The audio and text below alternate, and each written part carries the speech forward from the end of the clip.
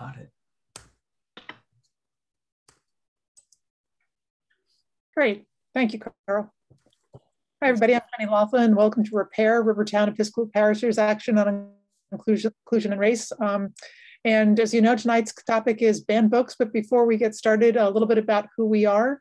Repair is a faith-based organization whose mission is to work for healing and justice.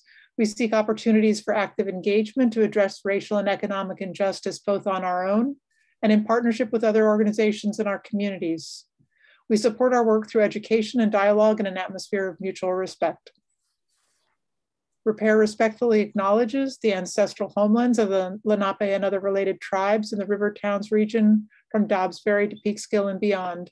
We recognize their ongoing cultural and spiritual connection to this land, past, present, and future. A little bit about our group norms.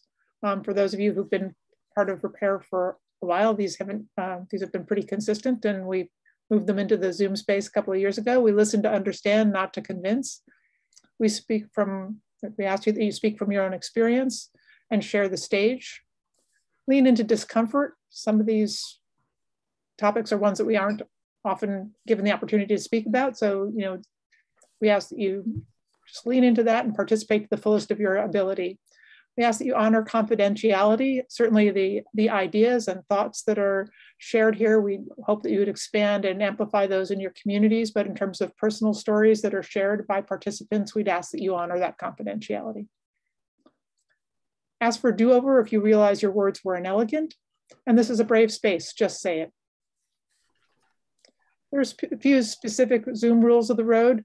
If you have a question or comment, as Carl mentioned earlier, I'll be checking the chat window on Zoom, so please write your questions or comments there.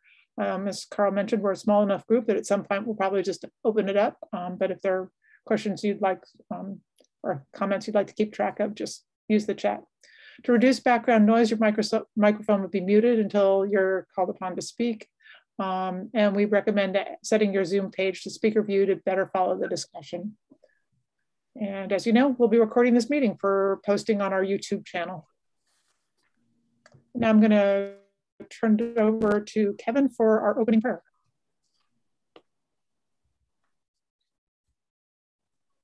Take yourself off mute, Kevin. Sorry, trying to just get to my, there we go. I had my notes and it's taking up the whole screen. Okay. Pray with me.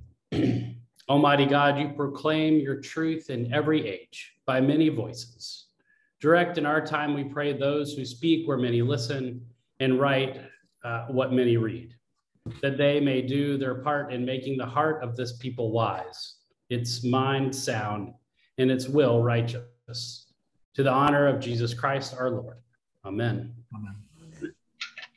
Thank you so much, Kevin. And I'm Carl Weber, member of our organizing committee, and I'm going to lead tonight's conversation on the theme of what's so scary about a book, pushing back against the book banners. And what we decided to do this evening was have a program about a disturbing recent trend in our society, which is a rise in attempts to ban books, some of them unfortunately successful.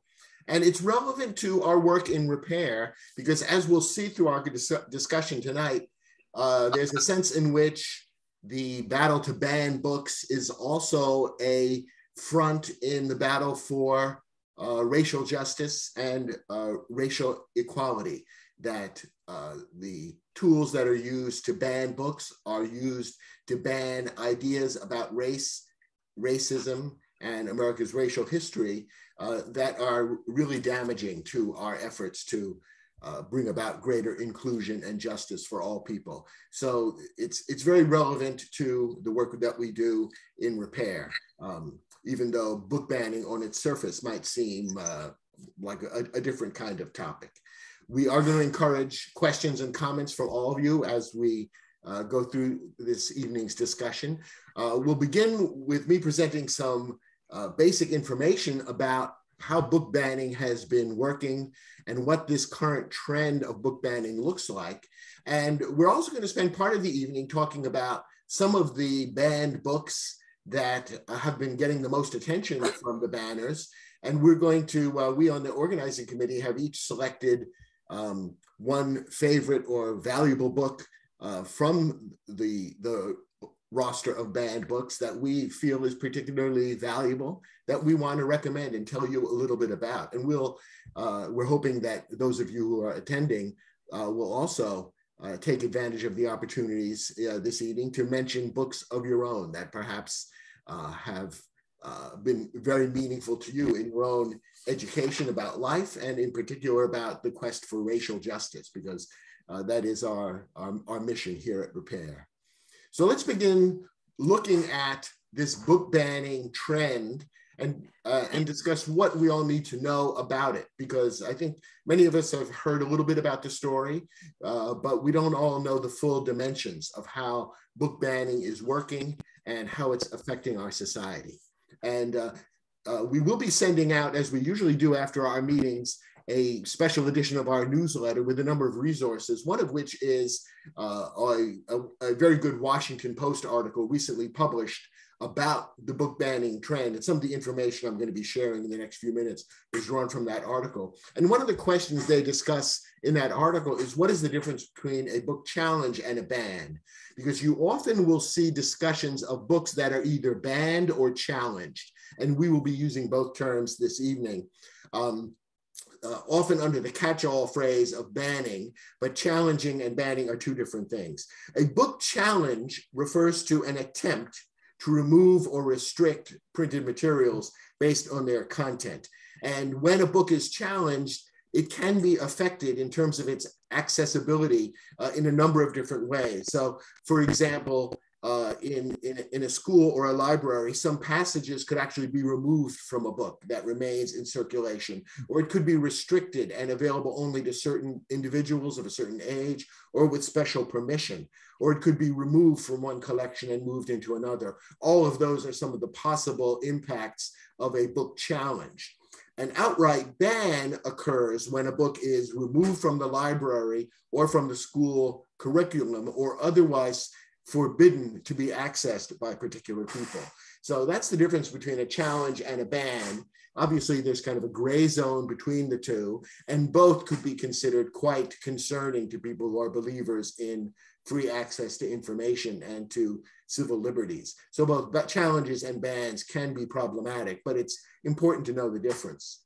Also notice that we're going to be focusing this evening on governmental actions as opposed to actions by private organizations and individuals for a number of reasons. One is that the First Amendment of the Constitution does focus on government action and does not place restrictions on what private organizations can do. So when Facebook or Instagram or Twitter put restrictions on what people can write or publish in those social media, that is not a violation of the First Amendment, because the First Amendment governs what governments can do. You might object to something that Facebook does on free speech grounds, but it is not a First Amendment violation. And in addition, there is a qualitative difference between what government can do and what private organizations might do. Governments are powerful. They have the entire force of the state behind their actions. And in the private sphere, there are almost always a number of competing organizations that can fill in gaps when one group does not want to make a particular message accessible. So if, for example, from my own industry of book publishing where I work, if one book publisher refuses to publish a particular author, chances are good that that author will be able to get a contract with one of the many, many other book publishers that are around. Whereas if the government of a particular country or state take some kind of action against an author or a particular idea, that person may have no place to turn.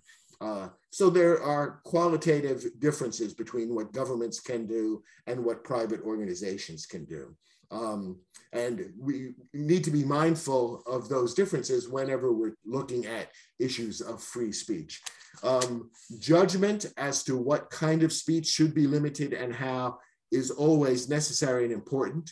When we talk about book banning as a problem, I think all of us in our minds might still agree that there are going to be certain circumstances where certain kinds of books shouldn't be disseminated in a particular context. So you wouldn't want a high school teacher assigning Mein Kampf to all of his students and spending the entire semester studying the works of Adolf Hitler, for example. Whether that constitutes book banning or not is a complicated question, but the point being that there are recognized limitations to free speech, but what we're going to be looking at is patterns of behavior and certain types of books and ideas that seem to be getting the brunt of the book banning. And that's where it becomes a problem in the quest for justice in our society. And Ginny, I'm going to ask you, as I'm continuing this conversation, please jump in if there's a comment or question on chat that you'd like to bring into the conversation. Okay, Ginny? Yep. Okay, thank you. The second question that is important for us to think about to understand how book banning works is, what is the process for challenging books? And it is important that there should be a process in place for challenging books, because governments do have an impact on the way books are disseminated and made available in our society, particularly in a couple of places, such as in public libraries and in public schools, which means that judgments about how books get disseminated do need to be made, and people may, in some cases, correctly feel they want to express their opinion about the appropriateness of a particular book being used in a particular way. So the kind of process that's in place and the way that's carried out becomes quite important. The National Coalition Against Censorship, which is a free speech organization, as well as the American Library Association, which is one of the organizations in the forefront of the battle for freedom of the press. These two organizations offer best practices to guide the review process for challenged books. And some of the steps in the process that they recommend include the following. Those charged with reviewing a book should read it in full and not select passages that lack context. Challenged books should not be removed while they're under review. And committee members should write a report that explains how they reached their decisions and why. And when steps like this are taken and made public, then the First Amendment rights of authors are protected, and the rights of readers to get access to books that they would benefit from can also be protected, and decisions can be challenged if they're inappropriate. Unfortunately, the evidence shows that the people in charge of deciding who gets to see which books often do not follow these kinds of processes. So, for example, the organization PEN America, which represents writers in all different genres and is another free speech bastion, when PEN America analyzed 1,586 book bans from recent years, they found that the guidelines were violated in 98% of the cases. So in only 2% of the cases was a truly thoughtful process engaged in challenging books. So one of the problems that we're facing here is books getting banned unfairly and without what you might consider due process. You often have members of school boards or library boards, for example, not even reading books. There have been cases of board members saying, oh, I voted against the book. I didn't read it, but I read the reviews and the comments about it, so I could tell it was not a good book. One of the real issues that we face in battling inappropriate book banning is getting appropriate processes in place and making sure that fair procedures are followed so that books, if they are going to be challenged, will be challenged based on realities and not on fantasies or political motives that are not appropriate. What kinds of books are being challenged today? Well, we're going to spend a lot of this evening delving into that. When you search the lists of frequently challenged and banned books, which have been compiled by organizations like the American Library Association, certain patterns really jump out, and those could be summarized as follows. One is that a lot of books are being challenged if they deal with LGBTQ topics or characters. Another group of books are those that deal with sex, abortion, teen pregnancy, or puberty. Sexual issues in general are very popular targets for the book banners.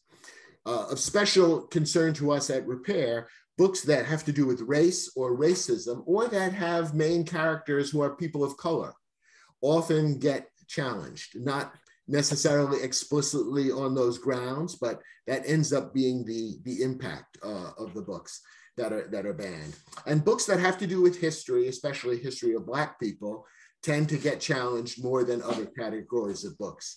So some of the very kinds of books that we here at Repair have found to be tremendously valuable in our quest to fight for racial justice and equity are the kinds of books that are being targeted by people who want to prevent access to books.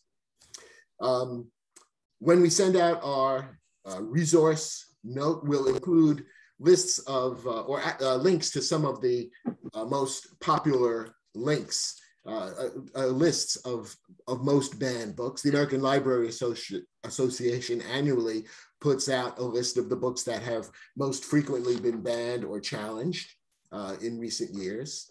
The American Civil Liberties Union puts out its own list. This is their most recent banned books reading list, kind of a top 10 list, which includes books like The Bluest Eye by Toni Morrison, which we'll talk a little bit about later.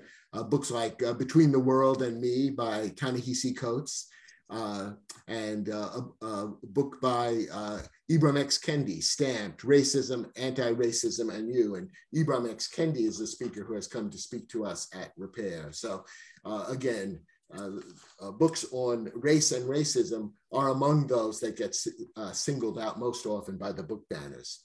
And it's also important to note that I mentioned schools and libraries as being government facilities where book banning is especially prevalent, but the practice is spreading beyond just those two venues. Here are a couple of examples. People incarcerated, and of course, we know the huge incarceration rate in the US is a problem unto itself, but people in prison have strict limits on the kinds of reading materials that they can get. Often these are very arbitrary and do not help them with their self-education or their rehabilitation process. And as an example of how arbitrary it can be, here's a recent decision made by the leaders of the Michigan prison system that they were going to ban Spanish and Swahili dictionaries on the ground that they might incite violence. And the spokesperson said, if certain prisoners decided to learn a very obscure language, they would be able to then speak freely in front of staff about introducing contraband or assaulting staff or assaulting another prisoner. Seems like a bit of a stretch to me. And I can't help but think that Spanish and Swahili have been singled out for perhaps other reasons in this case. Carl, I'm going to stop it and ask a question that Catherine offered about sources. When you send out the follow-up, yes, provide some links to the sources. Particularly, she's interested about people who aren't following the banning protocol properly. Yes, absolutely. Yeah, we'll send out a nice list of articles and websites and organizations like PEN that have been doing the research into these practices. Another example of how book banning is spreading beyond just schools and libraries. There's a lawsuit underway right now in Virginia that was filed by a couple of candidates, Republican candidates for the Virginia Assembly, trying to get two books, a graphic memoir called Gender Queer and another book called A Court of Mist and Fury, trying to get those declared obscene, which would therefore mean that a bookstore like Barnes & Noble is not allowed to make that available to young people. And it could also, if their lawsuit is successful, it could bar the booksellers from publicly displaying the books. And it could also prevent libraries from lending them to minors without parental consent. So here we have a case of a lawsuit that if it proves to be successful, and it is in process right now, could actually limit the freedom of a private organization like Barnes and Noble to disseminate books based on a somewhat arbitrary standard of obscenity. So once this book banning genie comes out of the bottle, some of the impacts can be unpredictable. Who is behind the book challenges? As you can imagine, there's many answers for there are thousands of book challenges happening each year in the United States. In many cases, parents are behind them. When we're talking about schools or school libraries, quite often it's parents who, rightly or wrongly, feel concerned about what their children are being exposed to and perhaps want to have greater control over what their children are being exposed to, who are behind the book challenges. PEN America says that about 40% of book challenges involve state officials or elected lawmakers. And in addition, there's a growing number of activist groups, organized groups, that are backing book challenges in communities around the country. One example is a group called Moms for Liberty, which believes that parents should have control over everything that their children are exposed to. As you can see, they're also against masking in schools for the kids. And Moms for Liberty most recently claimed to have 167 local chapters in 30 states with some 70,000 members who are all supposed to be local parents. Their goal is to have a chapter in every school district in the country so that whenever decisions are being made, their members can be at the meetings and demanding that their preferred policies be followed. So it's not a matter just of individual parents being disturbed about something they hear from their kids. It's also organized groups funded, in various ways, who are taking this up as a political cause. What harm is done when books are banned? Well, so I would say most Americans probably, grow up with a basic belief in the value of the free dissemination of ideas. So whenever there's a limitation placed on people's access to ideas and knowledge, that would be, a source of concern. And we have to assume that a less well-informed populace is going to be less wise and will make less good decisions. So there's a sort of kind of a basic assumption, I think, that most of us would make, that the spread of information and knowledge in various forms is generally a good thing. And that's violated when books are banned, of course. In the case of books being challenged and possibly removed from circulation, what's also happening is that a vocal minority, often a very small minority, is getting control over the information and ideas that everyone has access to, which in itself is an anti-democratic kind of practice. And in addition, what's happening right now is that the kinds of books that are being banned now form part of a larger pattern, which again relates closely to what we're doing in repair. When you look at a state like Florida, Ron DeSantis in this picture has just signed what's called the Don't Say Gay law. And in this case, this is a law which he signed on March 28th, which says that classroom instruction on sexual orientation or gender identity may not occur through grade 3 and may not occur in a manner that is not age appropriate or developmentally appropriate for students in accordance with state standards. It's been perhaps caricatured as Don't Say Gay, and yet a lot of teachers in Florida say they're not really sure what it means and what they're allowed to do. And in effect, many of the people behind the Don't Say Gay ban seem to really want discussions of gender identity beyond the strictly conventional and traditional to be outlawed in public schools altogether. And that seems to be what the people behind this law have in mind. It's linked with the attacks, as we've already mentioned, on a lot of books dealing with LGBTQ themes and also with sexuality. So the book bans are kind of part of a pattern of suppressing certain kinds of information that people are uncomfortable with. Right now, another 12 states or so, including Ohio and Texas, are considering similar laws. So this is not just an isolated example. Critical race theory, which we've talked about in Repair, is another target, rather vaguely defined in a number of states. The teaching of so-called critical race theory has been banned so far in 6 states, and at last count, there were another 15 states where bans have been proposed for critical race theory.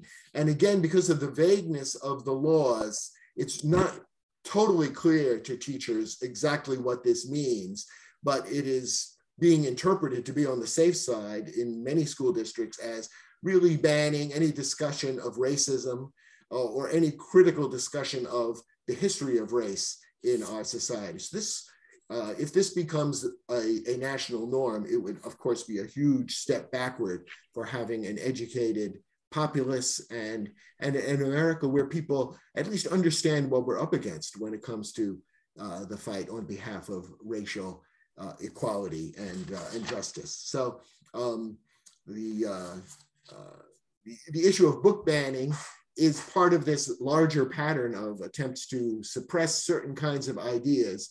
And since Repair is very much of an educational organization for all of us who are trying to be part of the solution when it comes to race and racism, as opposed to part of the problem, this really strikes against what Repair stands for.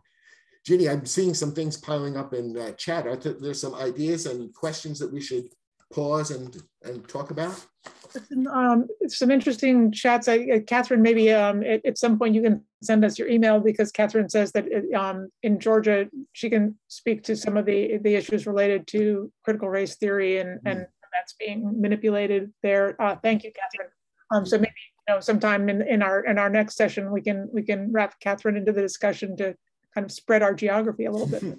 Yeah, that would be great. I mean, this is very much of a national issue. And actually, while we were preparing this class, this program, Gwen sent me a couple of articles from local Westchester newspapers that indicated that these same controversies are cropping up here. So yeah, that's one of the things that I wanted to, because Catherine said, that this is, Georgia's been pretty hard hit by this idea of banned books, but I just wanted to assure you that you're not alone. That our own school systems here in New York have very active, somewhat horrifying conversations along that same line. Yeah. Linda also just remarks that there's a link to, I think, that the ALA Top 100 Banned and Challenges books, which I think, Carl, you were going to share as a resource. Yeah, for sure. And then there's also a question, and I don't know the answer to this, from Barbara, about whether The Warmth of Other Suns has been banned on. I haven't seen it on a list, but I'm wondering if you have, Carl. I don't know. I have the ALA list of the 100 most often banned books in front of me, and I'm flipping through it. I don't see that title here. I try to zero in on books that are classics on race relations. So things like I Know Why the Caged Bird Sings by Maya Angelou are on this list. The Hate You Give by Angie Thomas, which is a recent bestseller, is on the list, but I don't see that one. So that doesn't mean it hasn't been challenged. It could well be, but it hasn't made the top 100, the Billboard list. It hasn't made yet. Okay. The last question on my list here for our conversation is, what can we do to push back against book banning?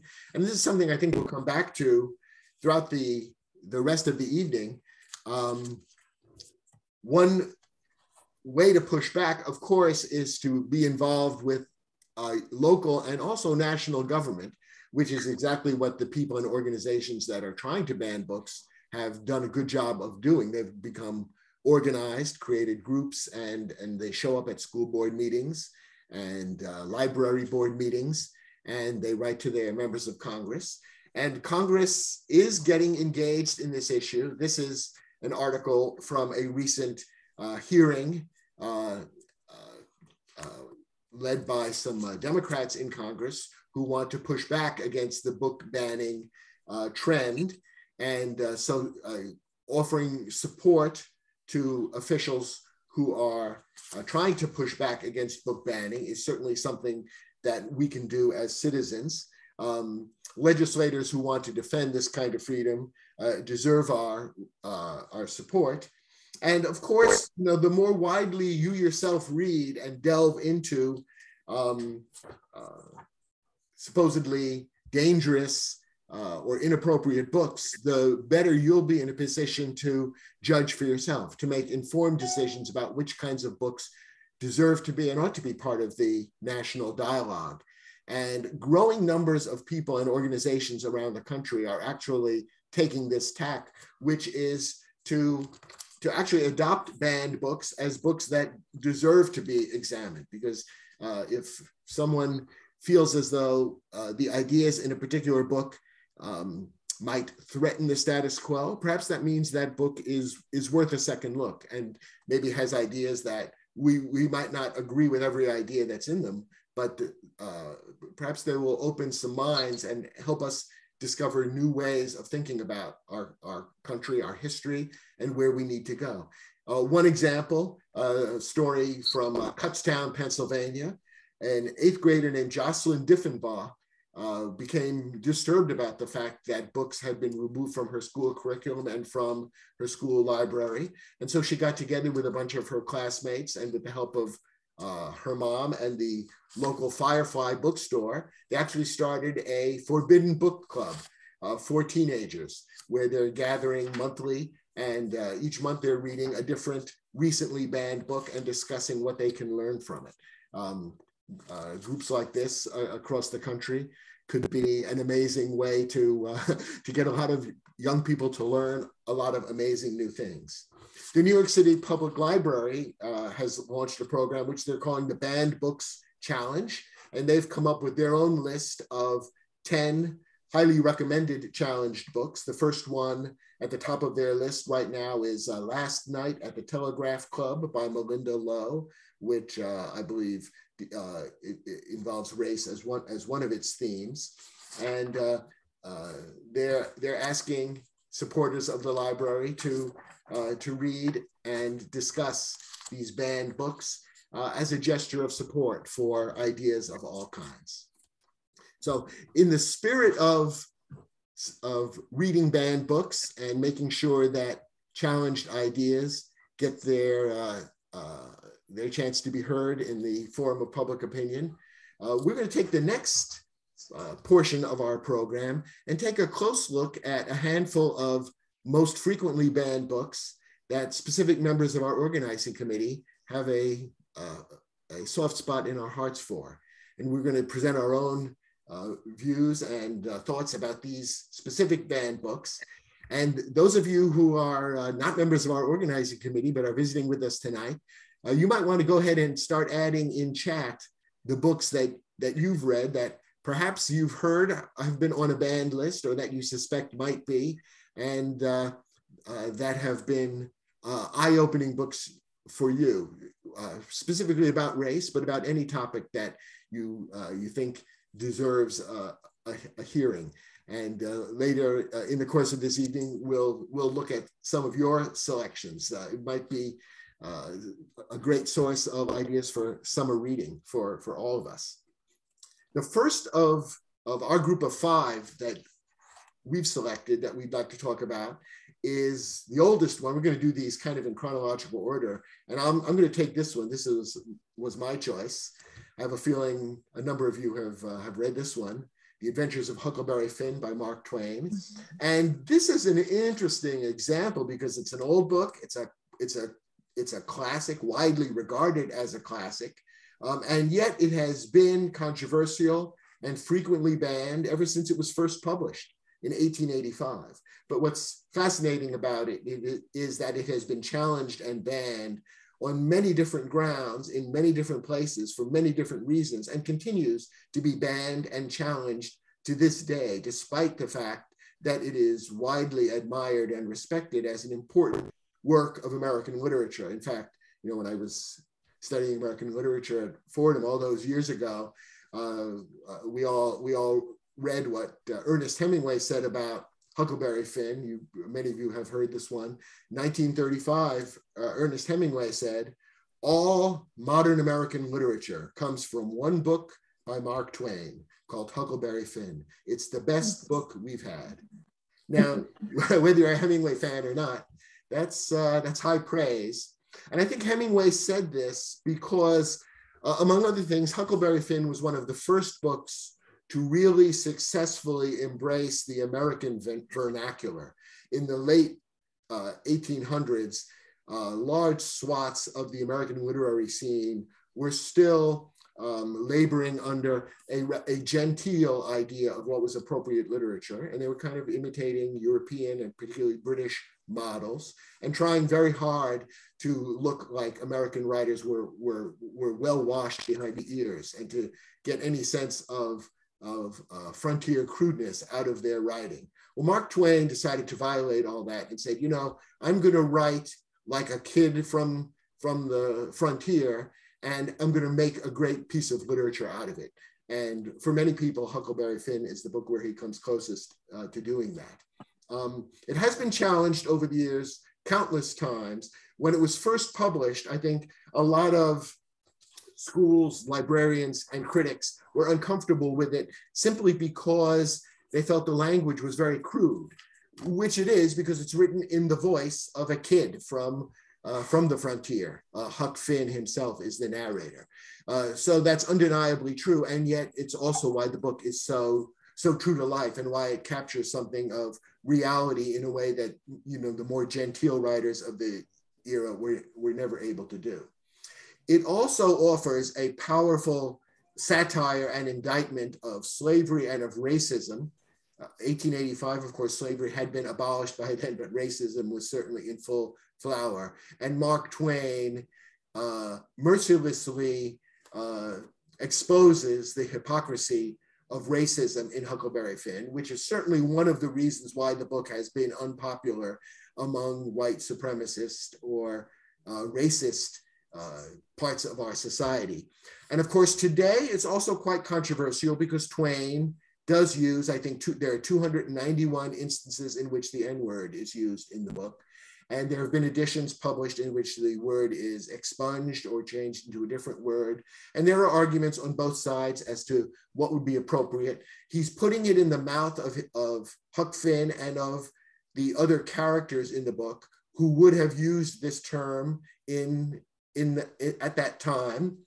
Today, of course, it's not language that would be used, nor should it be used. It's language over which people are rightfully sensitive and which we would want to avoid using. So it's not an easy question to answer whether Huck Finn deserves to be expunged in some way because of the N-word, among other things. When I was talking to Dennis Parker from our organizing committee, he was saying that he hates the idea of watering down a great classic like Huck Finn. But there could be more than one valid opinion about it. But and you might want to be thoughtful about what age a person should be before they read Huck Finn and about the way in which the book is presented. But clearly, the strong anti-racist message is really at the heart of the book, and taken in combination with the use of the N-word, it creates something that is a very real document of its time, and I think an important statement about American society. I'm going to close by reading a page from Huck Finn, and this is kind of the most famous page in the book. Huck Finn has escaped from Miss Watson, the elderly lady who's been raising him with an iron hand, and traveled on the Mississippi with an escaped slave named Jim, who is actually Miss Watson's slave, an enslaved person named Jim. And they've become deeply, deeply close as friends. But midway through the book, Huck Finn is realizing that Miss Watson is surely very upset that Jim has escaped. And he's feeling really guilty about it because he was raised from a child to believe that slavery is good and that anyone who helps slaves and befriends an N-word is no good and is surely going to hell. He's been raised with that idea of what Christian morality means. So he comes to the decision that the right thing for him to do is to turn in Jim, to make sure that he is captured by the slave hunters and sent back to slavery. And he actually writes a note to Miss Watson telling him where Jim is so that she can send the slave hunters to catch him and bring him back to slavery. And this is what then happens in Huck Finn's mind. I felt good and all washed clean of sin for the first time I had ever felt so in my life. And I knowed I could pray now. But I didn't do it straight off, but laid the paper down and sat there thinking how good it was all this happened so, and how near I come to being lost and going to hell. And I went on thinking and got to thinking over our trip down the river. And I see Jim before me all the time in the day and in the nighttime, sometimes moonlight, sometimes storms, and we are floating along, talking and singing and laughing. But somehow I couldn't seem to strike no places to harden me against him, but only the other kind. I'd see him standing my watch on top of his'n instead of calling me so I could go on sleeping, and see him how glad he was when I come back out of the fog. And when I come to him again in the swamp up there where the feud was and such like times, and would always call me honey and pet me and do everything he could think of for me, and how good he always was. And at last I struck the time I saved him by telling the men we had smallpox aboard, and he was so grateful and said I was the best friend old Jim ever had in the world and the only one he's got now. And then I happened to look around and see that paper. It was a close place. I took it up and held it in my hand. I was a trembling because I'd got to decide forever betwixt two things, and I noted. I studied a minute, sort of holding my breath, and then says to myself, all right then, I'll go to hell, and tore it up. That's why many of us love Huckleberry Finn. Lee, I'm going to ask you to talk about the book that you chose. But before we do, Ginny, are there any comments or questions we should? There's some really neat comments. I direct everyone to take a look at the chat at some point. There's a list of books that people are tossing out as having been either challenged or banned. Yeah. Things that people really hold close, like Beloved and Kite Runner, Know Why the Cage Bird Sings, To Kill a Mockingbird, Color Purple, which Janice is going to talk about in a little bit. So there's also books like Ulysses and Catch-22, and perhaps even Born on the 4th of July. Not clear about that, but just that books that are because they have controversial topics, but they get people don't want to talk about anti-war narratives, so they focus on it has bad language, those kinds of things. Right, right. So I'll turn it back to Lee for Malcolm X. The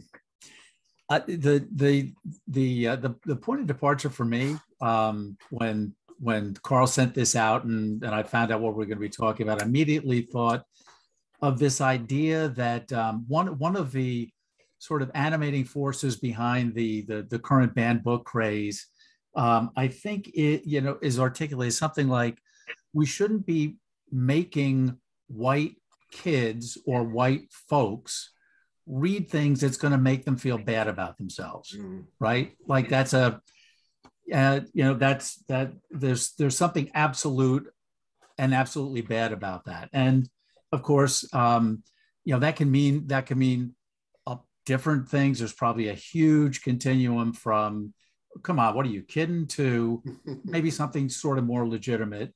And I have to admit, as a white American, you could almost open any page of the autobiography of Malcolm X and read something that will make you kind of cringe a little bit for being a white American. The question you got to ask, or the question I ask myself is what I'm reading that's making me cringe a little bit, is it gratuitous? Is it untruthful?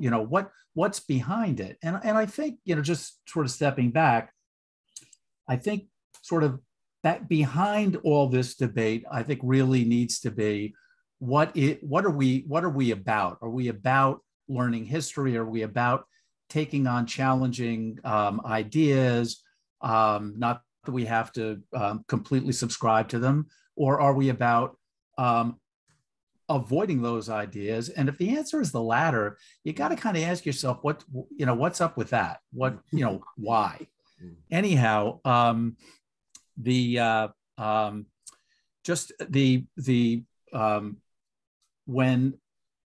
Alex Haley in the afterward talked about taking on this project with Malcolm X, and he had proposed it. Somebody had asked him to first write an article about Malcolm X, and this was, really when he was sort of at the height of his fame, early '60s, and then a book.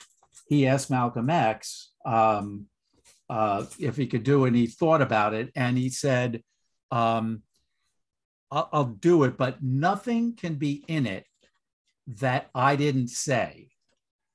And anything that I want to be in it has to go in it. And sort of there's an interesting story that's sort of told in the epilogue, where after he famously broke from the Nation of Islam, and they were, they basically set out to silence him and then ultimately to kill him. He was reading, it was right at about the time much of the book was written, was pretty much all done. He was reading proofs, and he went through and changed a whole bunch of stuff. And Alex Haley asked him, Malcolm, are you sure you want to do this? Remember what you said up front. You wanted an absolutely honest book. And he said, look, as a writer, what I'm really fearful of is going back and turning this into a polemic against the Nation of Islam and Elijah Muhammad. And Malcolm X said, you know what, you're absolutely right. Leave it all in as is. So I think that, apart from, just some of the subject matter, and it is really, the arc of the story is it's his early life, and he's absolutely honest through the entire book about his life growing up, his father being being killed by white supremacists, his family basically being dissolved, his living on the streets, selling dope, breaking into houses, eventually being put in prison, which was where he really had his conversion, right? I almost think of it as a double conversion. He had the conversion on our topic of being introduced to literature and history in a prison library that he describes as having been very well stocked, and then of course the conversion to Islam, and specifically to the Nation of Islam. And interestingly, as I was looking at Google for the autobiography of Malcolm X and its history as a banned book, one of the places it was banned recently was in the Tennessee state prison system, which is just ironic, since that's where he really discovered books and discovered his voice. And so it's brutally honest then about his joining the Nation of Islam and really becoming the outside voice, the outside facing mouthpiece for the Nation of Islam, which was, let's be fair, let's be honest, was very. It was not about integration. This was about Black self-empowerment, self-determination. Like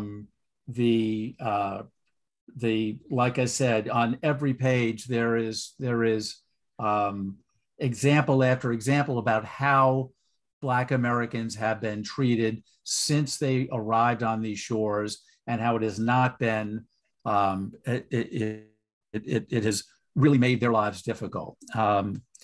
And eventually he becomes the number 2 person and is really one of the faces of the civil rights movement. You know, when I was a kid, it was always, you know, Martin Luther King and Malcolm X, and they were sort of these polar opposites, which when you read the book, you realize that was, you know, that was one of those ideas that we get from, you know, handed down to us that maybe isn't completely accurate. Anyway, and eventually he leaves the Nation of Islam. He becomes a little disaffected. There's some you know, some paternity suits for Elijah Muhammad. You know, he becomes disaffected, and then they go after him. And it's just the book itself, I just have to say, it's just a powerful, dramatic read. The arc of the honesty, the forthrightness that he uses to just describe what it has been for him to live in America as a Black man, and what his life and his struggle has been like is something, frankly, that I think every American should read, period. Should not be banned, should be required.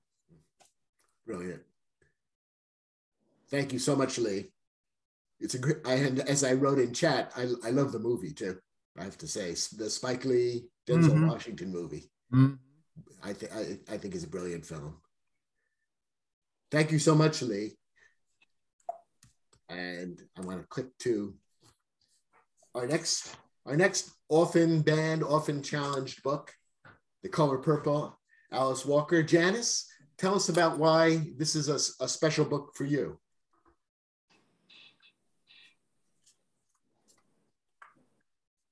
Janice, you're on mute.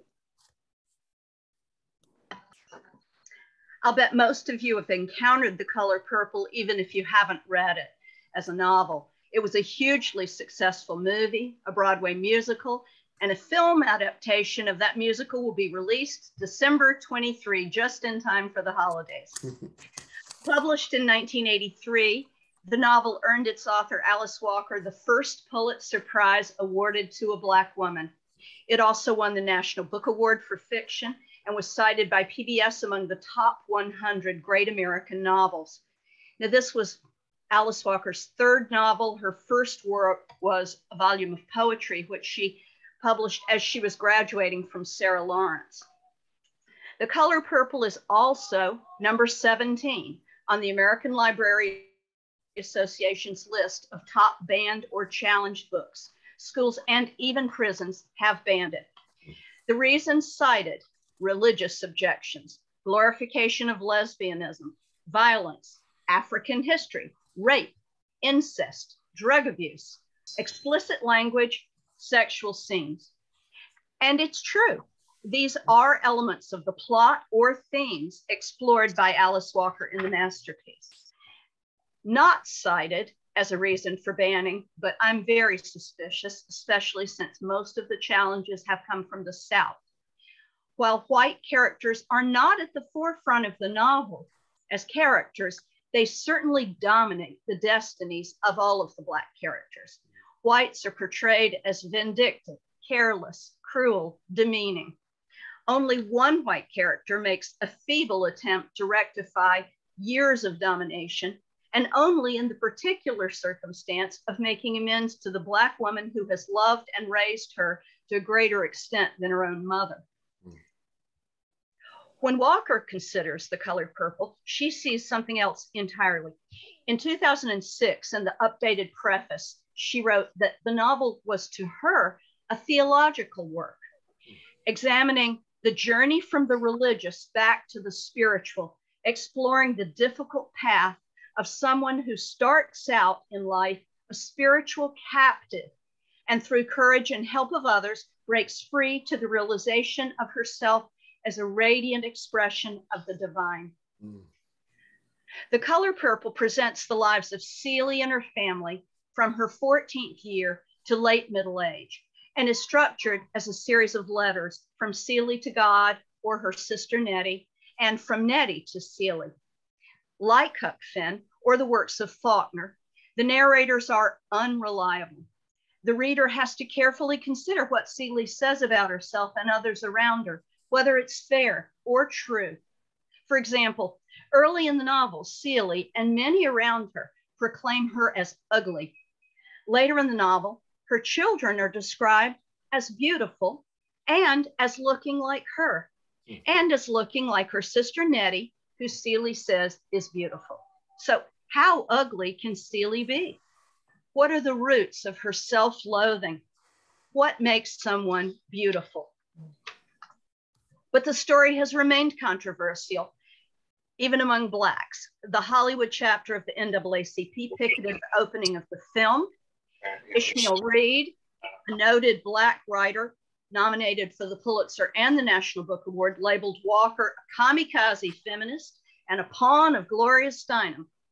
Journalist Tony Brown devoted an entire episode of his show to bashing the book as the most racist depiction of Black men since the birth of a nation. I was surprised that the book has not been criticized for its use of the vernacular. Because the novel is composed as a series of letters written by a woman isolated in a small town in the Deep South before World War II, a woman who was intentionally deprived of formal schooling, the main character speaks as she naturally would, rather than using standard academic English. My high school students in Westchester on occasion had a hard time understanding that voice and even the plot. I'd compare the language used to Faulkner, who also presents Southern first-person voices who are unreliable. So there are many reasons to read this book and to teach this book. As a teacher, I felt keenly the responsibility to provide literary role models in authors and characters and to explore and celebrate differences. Yes, whites and many Blacks and Africans even are revealed as highly flawed. In each case, though, readers can ask themselves, why? What causes someone to behave like a monster? What gives someone the courage to fight back? Is fighting worth the consequences? Walker subtly explains the roots of Black male violence and Black female sexuality and of African indifference to Western culture and even perhaps their complicity in slavery. Careful readers even see some reasons, not excuses, for white insistence on domination of Blacks. But read The Color Purple because it is a great and ultimately uplifting story. Our main character overcomes many more hardships than David Copperfield or Jane Eyre. Through its choices of structure and plot, a voice which could have been overlooked is made entirely admirable. And I'm going to read to you from the middle of the novel. Well, my dimness has gone on because it's past there. Now I can read it again. Okay, from the middle of the novel, and this is our main character, Seeley, speaking about her daughter-in-law, Sophia, who, if you saw the movie, was played by Oprah Winfrey. Sophia would make a dog laugh, talking about those people she worked for. They have the nerve to try to make us think slavery fell through because of us, say Sophia. Like us didn't have sense enough to handle it.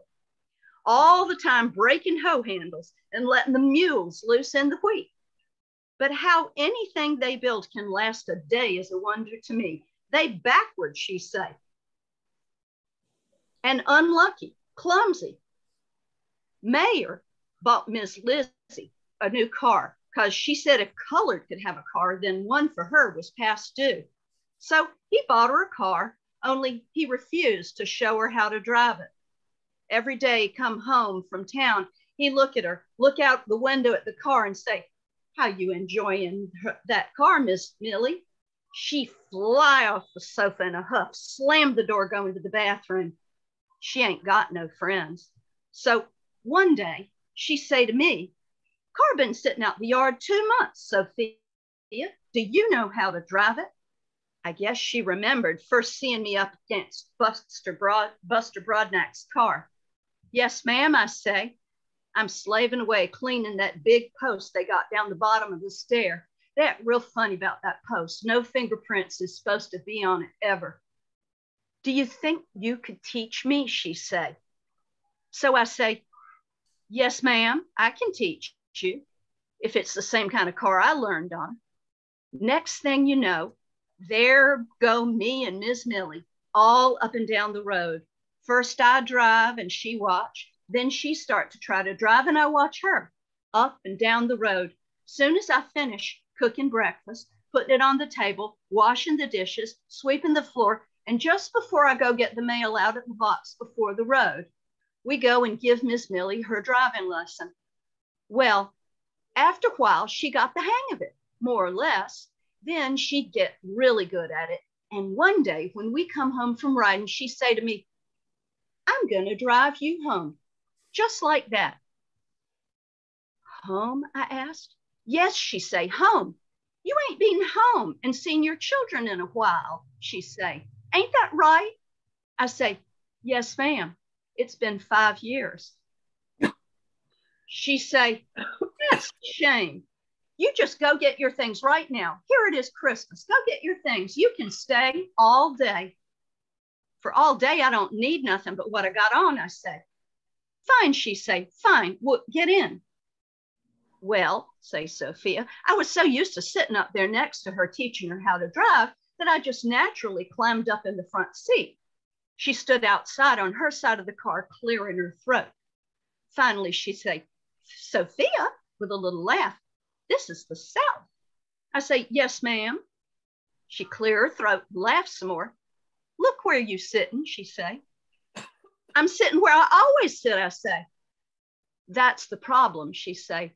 Have you ever seen a white person and a colored person sitting side by side in a car when one of them wasn't showing the other how to drive it or clean it? Janice, thank you. You know, you had some lucky students when you were teaching high school. Really appreciate that. Well, I made them read this one for summer reading before we read Faulkner. Thank you, Janice. Sure.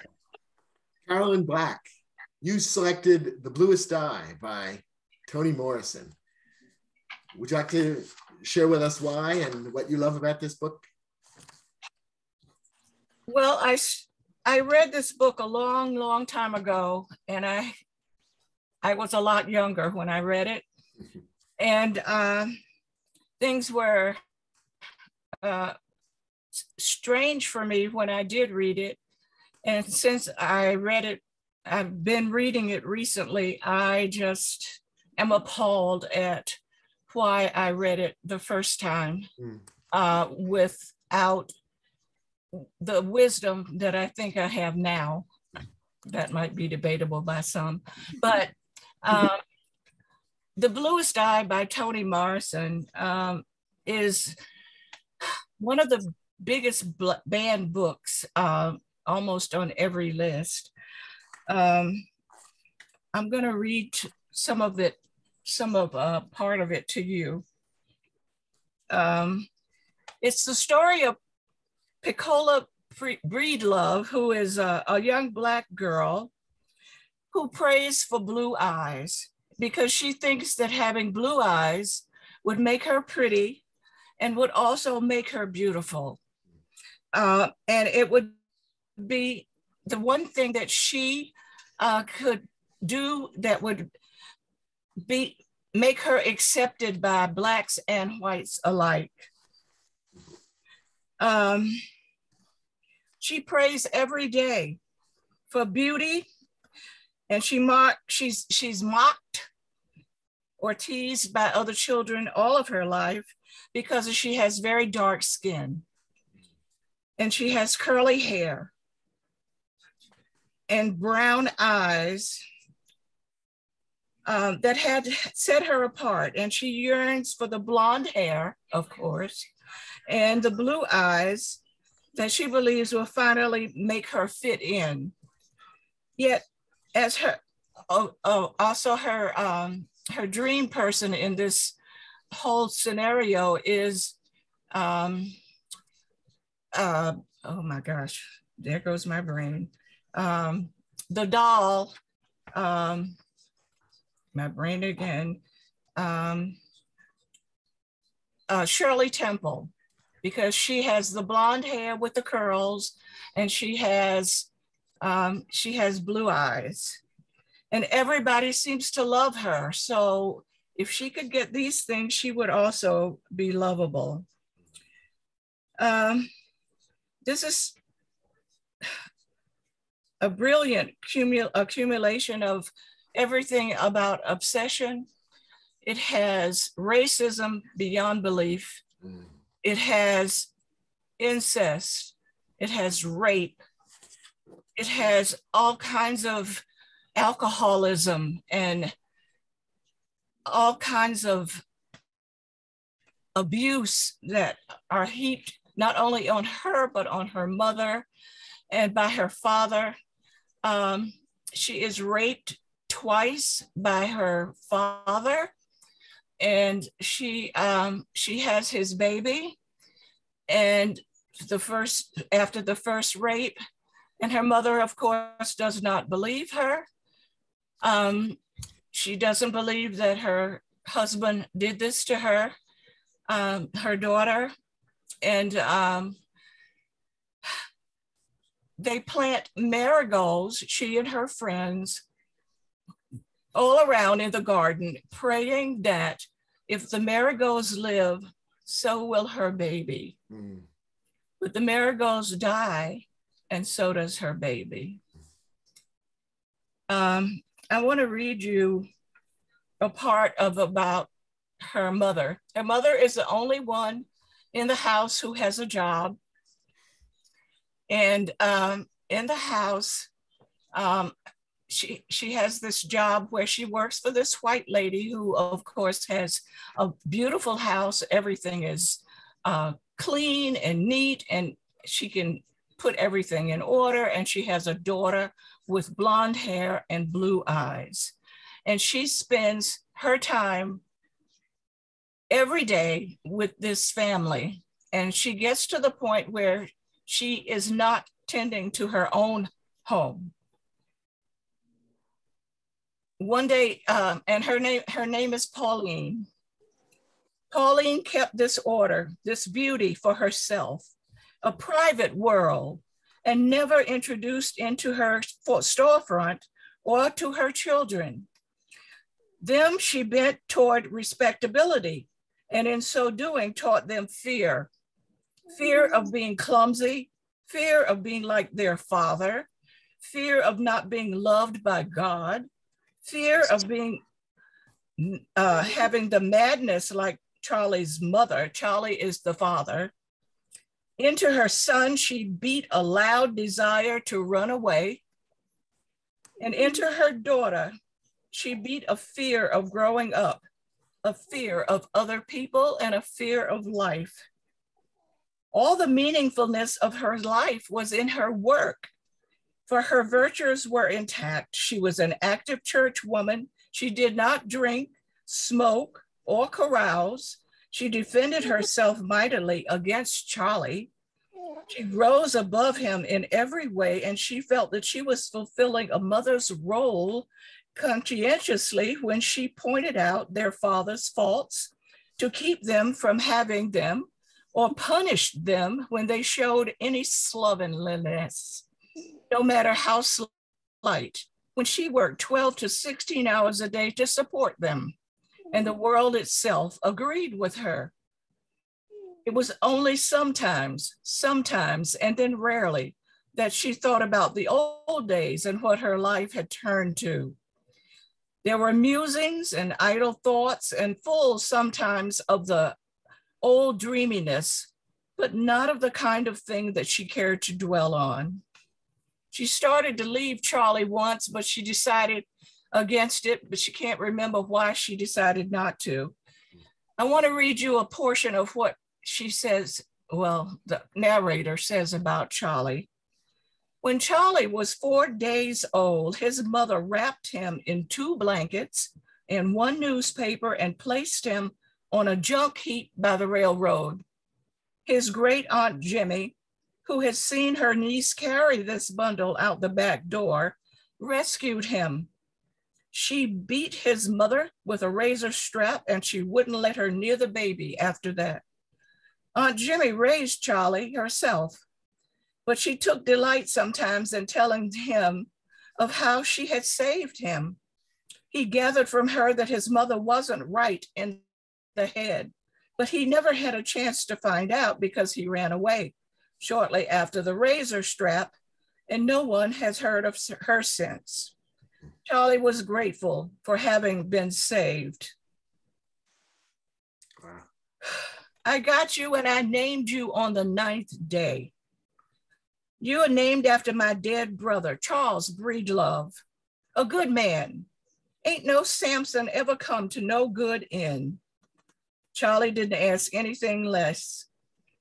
2 years later, he quit school to take a job at Tyson's feed and grain store. This was after 4 years of schooling. A nice old man named Blue Jack used to tell him old-timey stories about how it was when the Emancipation Proclamation came, how the Black people hollered and cried and sang, and ghost stories about how a white man cut off his wife's head and buried her in the swamp. And the headless body came out at night and went stumbling around the yard, knocking over stuff because it couldn't see, and crying all the time for a comb. They talked about the women Blue had, and the fights he'd been in when he was younger, about how he talked his way out of getting lynched once, about how he talked about his women. This book is divided into 4 sections. And the themes are summer, winter, autumn, and spring. It was published in 1970, and the first theme is about race and social class. African Americans are met with racism and social injustice at every turn in this book. It is set in Lorain, Ohio, in the North, which was in the North at that time, and slavery and segregation cast a shadow of lives of African Americans. The Great Depression comes up, and even the whites have a rough time during this period of time. But for Blacks, it is worse than anyone else. In 1941, under gender and Black girlhood, that's the second theme. In 1941, women were particularly vulnerable and largely dependent on men. Pauline Breedlove, as Picola's mother, is the sole breadwinner of the house, and she's subject to awful abuse by her husband. He beats her, he degrades her in every way possible. The 4th one is the white standards of beauty. Picola longs for blue eyes, embodied in the dolls that she has been given for Christmas, and she loves Shirley Temple. While her life was riddled with abuse and terrible behavior, she believes that blue eyes would make her life affluent, and she would be so different and become ideal. No Black standards of beauty happened at that time. Yeah. So we've got abuse. The family is marked by abuse. Charlie batters Pauline. He's alcoholic. He rapes his daughter twice. He's abused himself by old white men. As a teenager, he has been taught to have sex with older women, and while these old white men watch him do this. Picola's brother, Junior, kills his mother's cat. And Piccola poisons Church. Now, this is a neighbor, Church's neighbor's dog. Inadvertently, she gives him some poisoned food, but she's tricked into doing this under and we've got religion and faith healing from this man named Soaphead Church. And he is a faith healer, and he swears that if she does this, gives this food to this dog who evidently has scared him at some point, he swears that she will have blue eyes and blonde hair. Wow. When she does this. Yeah. Of course, this doesn't happen, Yeah. but she does poison the dog. And in the end of the story, she regrets all of her life, and she eventually winds up in the crazy house. Wow. She loses her mind. Yeah. It's such a sad story. It sounds so intense and so powerful. It is so intense, and I'm having a hard time rereading it. Carolyn, thank you. This has been amazing, and you know, those of us who haven't already read The Bluest Eye, I mean, please read it. Yeah, it's like something none of us should miss. Thank you for that. We had one other title that was selected by Dennis Parker from our organizing committee. And Dennis, unfortunately, had to do a last minute work obligation tonight.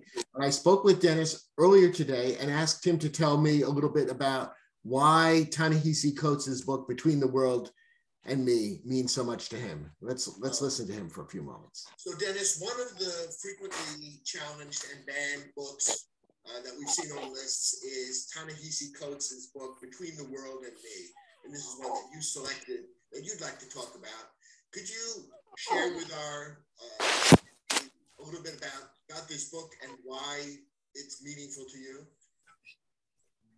Ta-Nehisi's book is meaningful for me for a number of reasons. Number one, I think the work that he does in general is really important. He's made visible things that had been invisible for too long, starting with some of his articles on reparations in Atlantic, and then going on through all of the books that he's written. Between the World and Me, though, is particularly powerful because it is a tie to the past. It's in the form of a letter to his son, talking about what to expect, what are the issues that Black men in particular face, but that Black people in general face. And I said it's a tie to the past because the title itself is from something written by Richard Wright.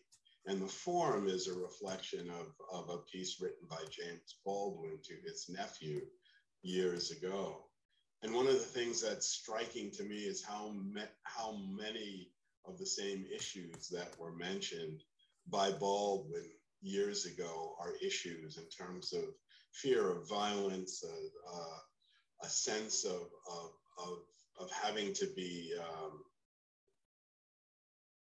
mindful of the possibility of things happening, the sense of still being treated as an outsider in the country. You know, these are common themes that run through Baldwin and Coates, and, you know, of course, many other people writing. And the fact that still, you know, well into the 21st century, that there is a need to have a book of instructions on basically how to stay alive for young Black people is saddening, but it is also just a beautifully written book. And I think it captures a lot of the issues that are faced by Black people in general, but in a way that is both relatable, but also, you know, very beautifully stated often. And I appreciate that. I think it's an important lesson for everyone because it is a good portrayal of the world, the different world that Black people live in the United States very often. So for someone who is like myself, who's not a Black person, what, if I read this book, what do you think I will take away from it? What's the benefit or the learning that I'll be able to enjoy from reading this book? I think, basically being able to realize that many things that some people take for granted are not at all the experiences of other people. And I think even the act, I've heard an interview with Coates where he talks about how there's nothing new in the book. He had told his son each of these things at some point over his life, but he liked the fact that it created a structure for him to talk about all of these issues about Black life. Mm-hmm. And so when you realize that you live in a world where you are aware of the fact that you are regarded in certain ways by other people, that there will be opportunities that you don't have, that, the threat of violence, and not just police violence, but all sorts of violence are more a part of life. I think getting that perspective on American society is an important one.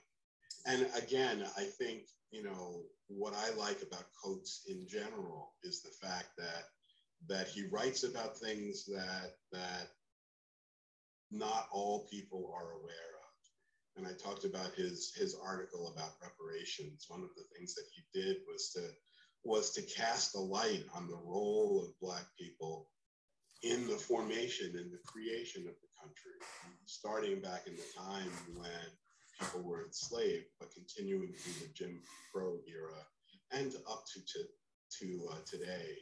And what's striking for me about all of his writing is how much it demonstrates how vital, not just important, but vital Black contributions have been to the construction of this country, even going back to the time when it was not the result of choice, but of involuntary solitude.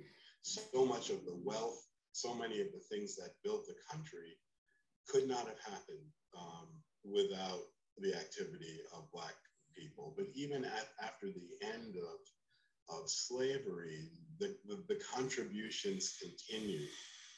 They continued in the form of people serving in the army, paying taxes, being citizens, but not getting the benefits of that citizenship. So, the irony of paying taxes that don't go to support education adequately in your neighborhood, in your neighborhood, that go to finance middle-class housing, but not housing that would be available to you because of redlining, that go to pay for police departments that frequently don't protect you and too often victimize you, all of those things. And in spite of that, Black people continue to contribute to society in so many different ways. And so I think this is a good reminder. The fact that books like the ones we've been talking about tonight and many of the other widely banned, widely challenged books, like some of the ones on the screen right now, the idea that these books do not deserve to be widely read and understood by millions of people of all backgrounds just is very strange. So the idea that these are books that deserve or somehow should be banned just seems very, very wrong to me. And I hope and believe many of you must agree. Ginny, before we wrap up for the evening, are there some final comments and questions that we ought to listen to? I've been sort of mindful of the time, but I do want to draw people's attention to the comments. There have been some really interesting comments written there about Carla's comment that the bluest eye is a classic example of internalized racial oppression. And also Barbara's important comments about, going back, Carl, to what you were saying about what is lost when books are banned, and the reality that so much of what people are against in The Color Purple are issues that need to be explored in order to heal from much trauma. So the opportunity for people to be, healed and seen through literature is lost when these books are banned, as well as just the power of something like the autobiography of Malcolm X, that power of what reading means, and how that is illustrated so deeply in that book. And again, these lessons are lost when these books aren't made available. So I just wanted to draw people's attention to some really terrific comments in the chat. So true. Thank you so much for that. And I just took a quick glance at the comments, and I see the 1619 project as another example of an important work of scholarship that many now are trying to suppress or prevent students from studying, perhaps because the message and the information that it contains makes some people uncomfortable. But discomfort is one of the ways that we grow, and unless we come to grips with the things that are most challenging in our own stories and the story of our country, we're never going to overcome the things that have caused the traumas, the pain, the suffering, and the unfairness of the past. So that's certainly one of the messages I'm taking away from this evening. So that concludes our program for tonight. Gwen, would you care to walk us through a couple of closing remarks before we say goodnight? Sure. We wanted to remind everybody about some upcoming Juneteenth celebrations this coming Saturday in Irvington, the 3rd annual Juneteenth celebration from 2 to 6. And where's that? That's in the library parking. Anyway. No, the Main Street School parking lot. The Main Street School parking lot. There's also a Juneteenth celebration on the Ossining Riverfront at 12 noon, and Peekskill is having a celebration on the riverfront. And then talking about our monthly e-newsletter, please send your email to info@repairrivertowns.org. We send about 2 emails a month, in our program season, fall into beginning of summer. And the email, check it out. This coming one will talk about fall programs. The upcoming ones will talk about fall programs, meeting resource lists from this meeting, for example, and other information. And also check out our Facebook page and at Repair River Towns, and that has a lot of up-to-date information. It's updated daily with articles, resources, etc. And now we have a closing prayer from Kevin. Pray with me. Lord, make us an instrument of your peace. Where there is hatred, let us sow love. Where there is injury, pardon. Where there is discord, union. Where there is doubt, faith. Where there is despair, hope. Where there is darkness, light. Where there is sadness, joy. Grant that we may not so much seek to be consoled as to console, to be understood as to understand, to be loved as to love. For it is in giving that we receive, it is in pardoning that we are pardoned, and it is in dying that we are born to eternal life. Amen. Thank you, Kevin. Thank you, everybody, especially the members of our organizing committee who presented some of the books that have been most meaningful to them. Hope you all enjoyed this evening. Have a great rest of your evening, and we'll see you in the fall if we don't have an opportunity to cross paths with you in the summer. Have a wonderful time and get a little rest and relaxation, and please stay healthy. Thank you. Night, everybody. Night. Thanks a lot, everyone. Good night. Night. Great program. Thanks.